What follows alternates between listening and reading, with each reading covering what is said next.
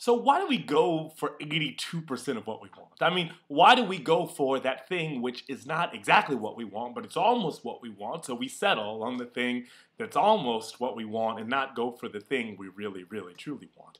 Well, my name is Rodney McKenzie, and I am talking to you today about that exact same thing, about why not go for the thing that you want. And that's what More Life Video Blog is about.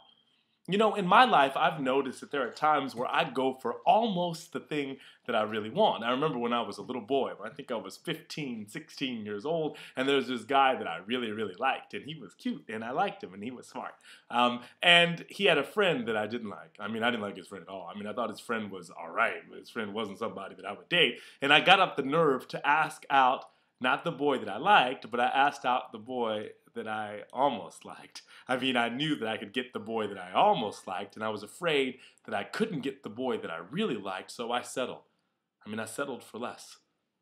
How many times in our life do we settle for that thing which we really don't want?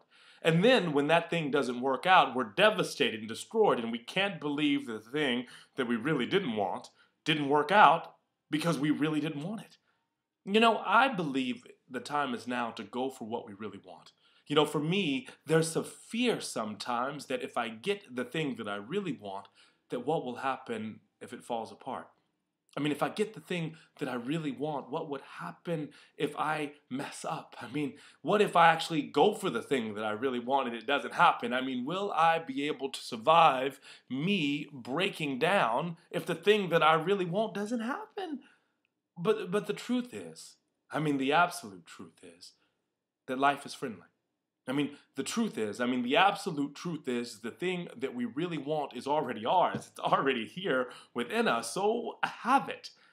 Go for it. I know there are moments where it looks as though it can't happen, but it will. You know, I know there are moments where it feels like everything is against you, but you made that up. That's the illusion. Everything is actually supporting you to have what you really want.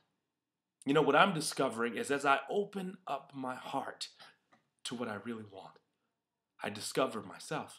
I discover that the thing that I really want is me. And as I discover that what I really want is me, I realize that anything is possible. And so today, I choose to go for what I really, really want.